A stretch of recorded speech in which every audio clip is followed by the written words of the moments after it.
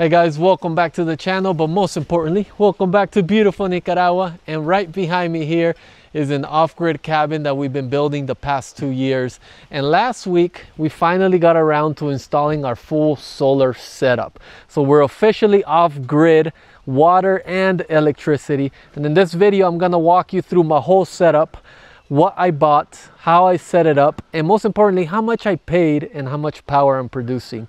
Hopefully this helps you out if you're thinking about building abroad or you're interested in solar setups or specifically for building a solar setup in Nicaragua. So let's go ahead and go up to the roof because we're gonna start with our solar panels and let's jump right in.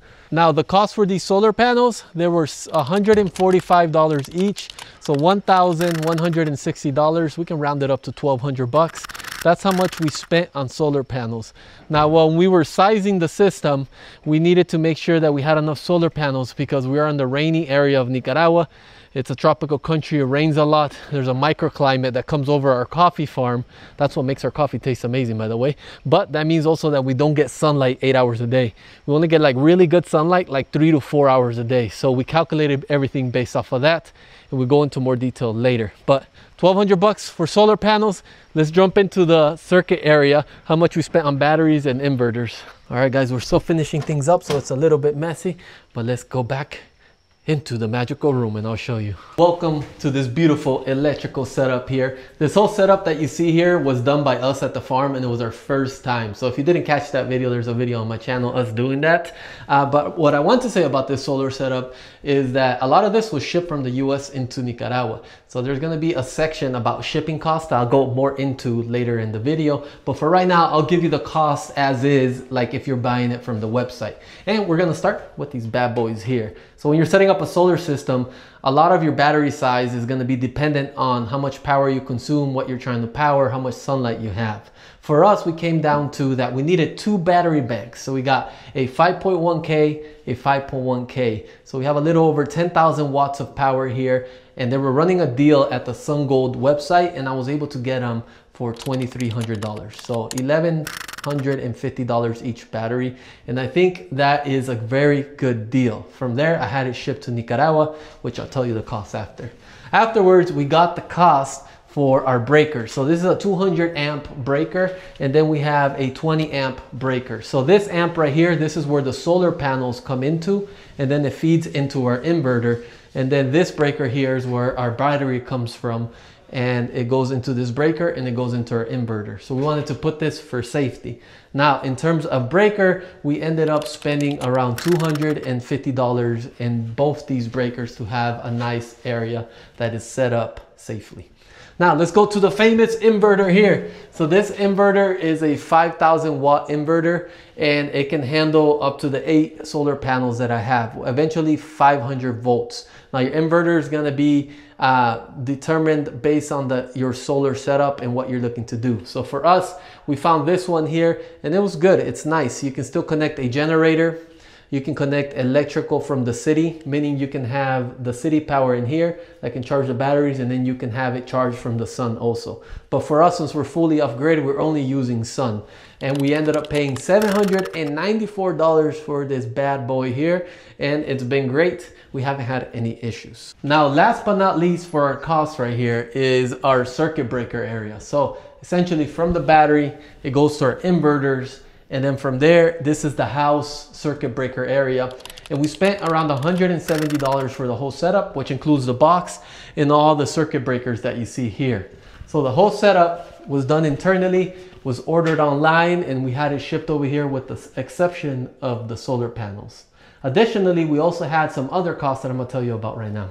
All right, my coffee familia, we're almost done with the total amount of money we spent here. But before we do, we just need to add in a few more items. So we did end up spending money on tools because we did this DIY out here in the mountains. So we spent around, let's see here, $225 on random tools to connect everything. We also spent money on wires. So wires can get costly because the wires from the battery to the inverter are pretty thick since there's a lot of amperage. And also the wires from the solar panel to the circuit breaker area, it's a long distance. So we ended up spending $650. And in there also was MC4 connectors, zip ties, and a bunch of little random things. Now, the big ticket item here is the shipping. So I ended up buying majority of this in the States. And you may ask yourself, why didn't I buy this in Nicaragua? Well, this project that we're building out here in this beautiful coffee farm is in the mountains of Nicaragua, and we're tucked very far up north Nicaragua, about a 7-hour away from the capital. So because we're so far away from the capital, I didn't want to spend all that time looking for items. So I'd rather have paid the money for shipping and get it over here effectively, fast, and I knew exactly what I was buying. So I ended up spending $1,200 on shipping to get everything: the batteries, the inverters, the fuses, the breakers, the wires, the tools. The only thing I bought here was basically the solar panels. Here in Nicaragua, there are services that'll bring your items into the country for $3 a pound. If you want to do ocean, if you're not in a rush, it takes around 3 to 4 weeks, or you can pay $7 a pound and get it here in 2 weeks. But nevertheless, how much money did we spend?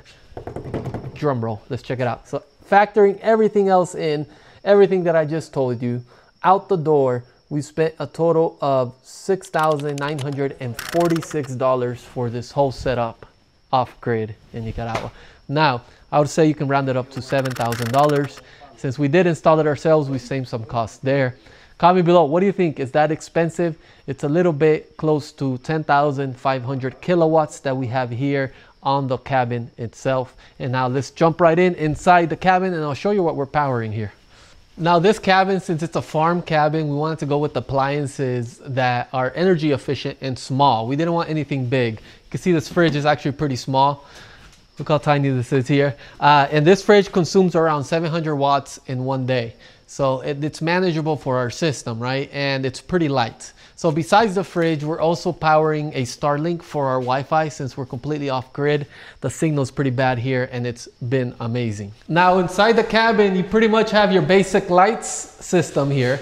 So we bought lights that are energy efficient, but we ended up putting a lot of lights in the ceiling. We installed over 18 lights. So right now you guys are in the living room area, and that's the kitchen, and this is the room. And then we also have a downstairs.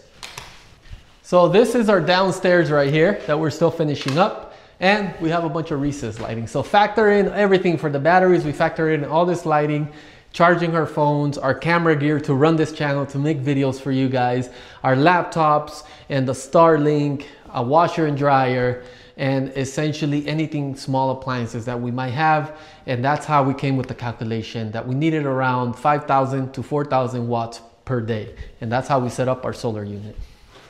So now technically this setup here has an empty space for another battery in the future. So we can hold one more battery, and it will give us a total of around 16,000 watts once we're ready to expand. But for right now, we're gonna do with this, and we'll see how everything goes. If you like this video, check out this video right here. Well, I think it's right here. I forgot where I'm gonna put it, of us installing the whole solar setup.